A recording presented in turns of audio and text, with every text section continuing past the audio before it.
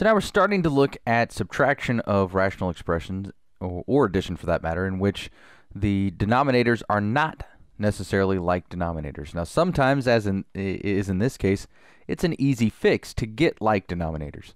Other times, as you'll see, we'll have to factor and then multiply each one, just like we would a fraction, by whatever it's missing in the denominator in order to get a like denominator. Now right now, if you'll notice, one is just the opposite of the other. We have y squared minus 4, and we have 4 minus y squared. In the example you saw in the lesson, they took and they multiplied the numerator and denominator by -1. I'm going to make the process just a little bit simpler. We have y squared minus 5y over y squared minus 4.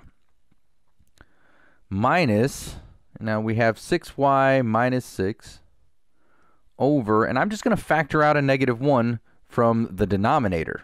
So this is -1 times y squared minus 4. Now when I do that, when I factor out that negative, that means that we actually have y squared minus 5y over y squared minus 4. Now when we have a negative, whether it's in the numerator or the denominator that's factored out, we can put that before the entire fraction. In other words, a over negative b equals negative a over b. And what that means is that we have minus a negative, which just becomes plus a positive. So we have plus 6y minus 6 over y squared minus 4. And now we can just combine, we can add the numerators because we have the like denominators. So y squared minus 5y plus 6y minus 6, and that's all over y squared minus 4. Now if you're more comfortable doing it the way that the example did that you saw in the lesson, you could multiply the top and bottom by -1.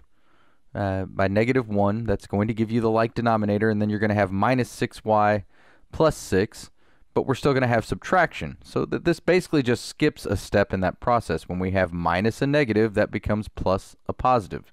And again, we can do that because of this relationship up here. So now combining like terms, we end up with y squared plus y minus 6 over y squared minus 4. And now we factor the numerator and denominator. Y squared plus y minus 6, that is y plus 3 times y minus 2, because we want two values that multiply to -6 that add to 1. And then in the denominator, we have a difference of squares, which means we have y minus 2 times y plus 2. The y minus 2's cancel, and we end up with y plus 3 over y plus 2.